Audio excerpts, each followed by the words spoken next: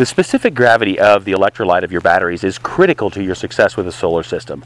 Let's take a look at how to measure and track it.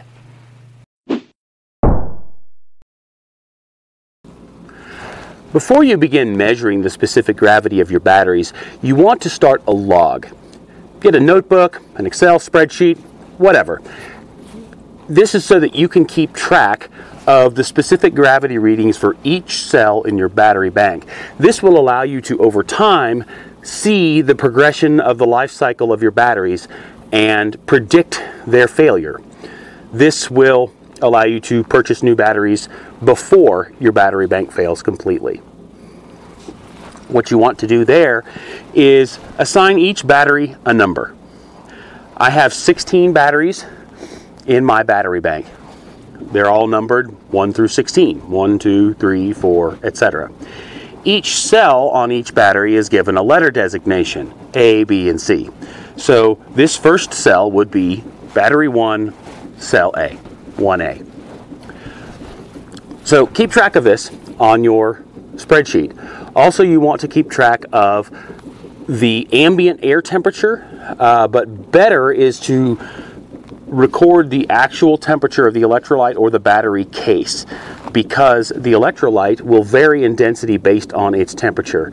If you don't have a hydrometer that compensates for temperature, you'll need to have this information to get accurate measurements of the specific gravity. Today I'm going to show you two tools. I have a traditional hydrometer here that you'd find at like an auto parts store. Looks kind of like a turkey baster.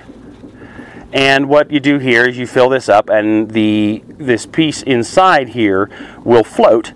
And where the water level crosses this scale is what the specific gravity measurement is. Now, this particular design does not compensate for temperature.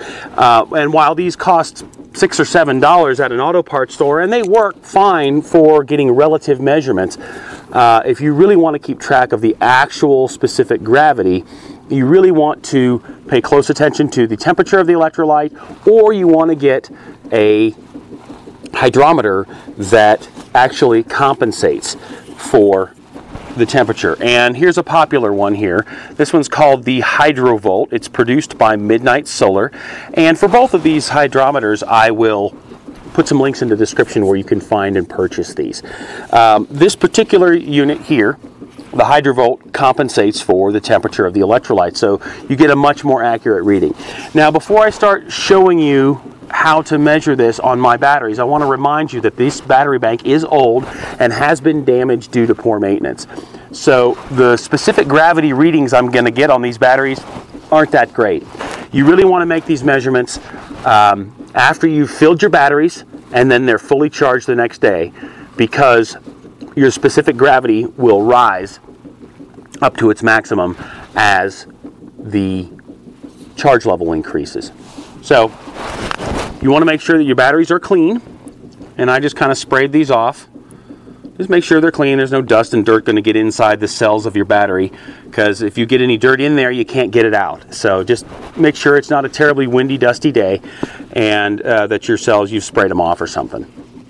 So take the battery cap off and just set it aside, and you can look down inside here and see the water level in these cells that I'm going to need to add some water to these soon.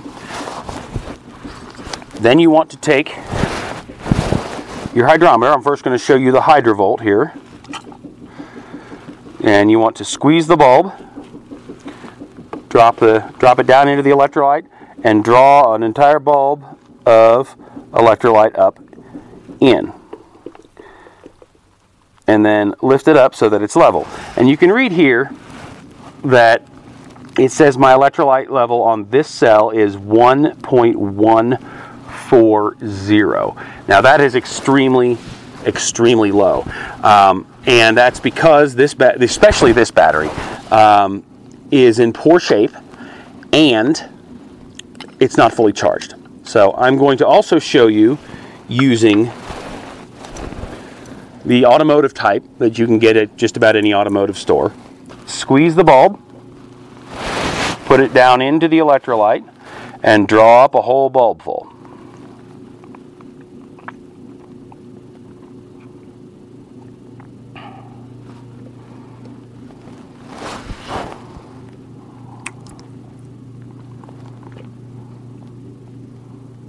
Okay, this one is measuring 1.200. It's very hard to read these. This is why they're not terribly popular.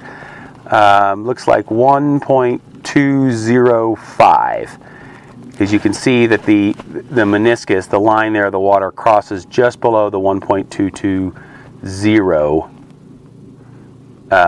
mark, or 200 mark rather. And I'm getting different readings from this hydrometer, again because of the temperature difference in the electrolyte. When you're measuring this, the ideal measurement of a full battery will be in the green, as you see on this meter, and should measure 1.270 to 1.275, thereabouts. It actually varies based on the manufacturer, because each manufacturer may put a slightly different strength of acid in their batteries when they manufacture them. So just make sure that you get a good read on each cell and record that information in your log along with the date, the time, the ambient air temperature, the temperature of the electrolyte. All this data, the more data you collect, the more accurate your information will be, obviously. When you're done using the hydrometer, you need to make sure to rinse it.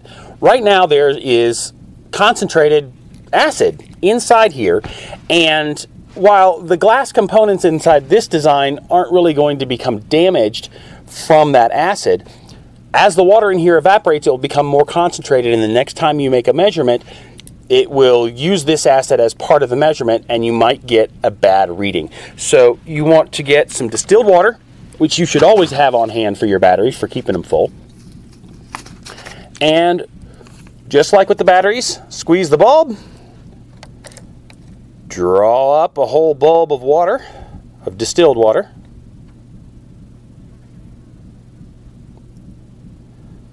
Okay, kind of swish it around a little bit, make sure everything gets good and rinsed, and squirt it out. Do not put this back in your distilled water because you will slowly acidify your distilled water. You want to do the same thing with your Hydrovolt if you're using one. This is even more important. The components in here are made of plastic, and while of course they're designed to be in the environment of the acid, they're not designed to be there for long periods of time. So make sure you draw up a whole bulb of distilled water into your Hydrovolt, give it a swish, and squirt it out. Make sure you get it all out of there as well. So once you've completed the measurement and the cleaning of your tools, pack it up. You're done. If you like this video, please give it a thumbs up and share it. If you are new to this channel, please subscribe so you can get more great videos just like this one. Also, you can find us on Facebook, Google+, Twitter, and at our blog at blog.theratracelosers.com. And as always, thanks for watching.